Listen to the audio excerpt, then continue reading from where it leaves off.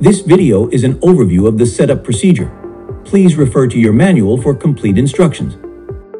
Once the system is in place, feed the tubing from outside of the cube in through the nozzle circuit outlet and into the nozzle circuit fitting. If you are running tubing in two directions, cut the tubing just outside the cube and put in a T.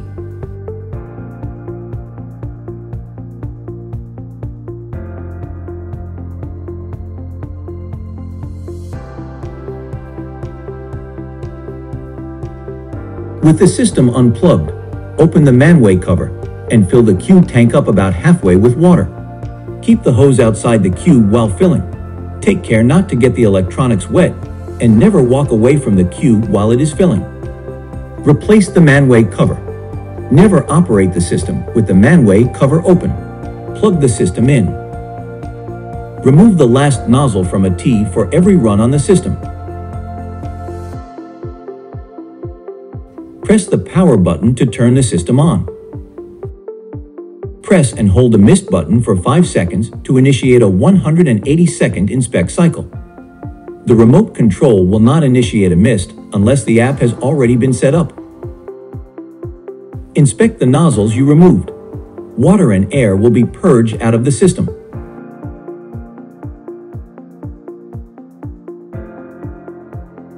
Once the water is running without air sputtering and the inspect cycle ends, replace the nozzles. Walk the system to make sure all nozzles are misting properly.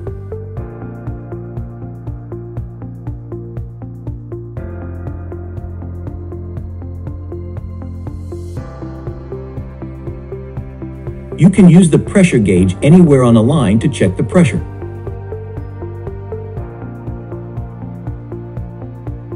Once the pressure is verified, unplug the system. Open the manway cover and pour in the misting concentrate. Finish filling the system with water. Do not get the electronics wet. The system is full when the liquid reaches the bottom of the black ring.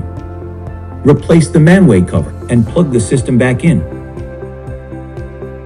Watch our other videos for system installation and app setup.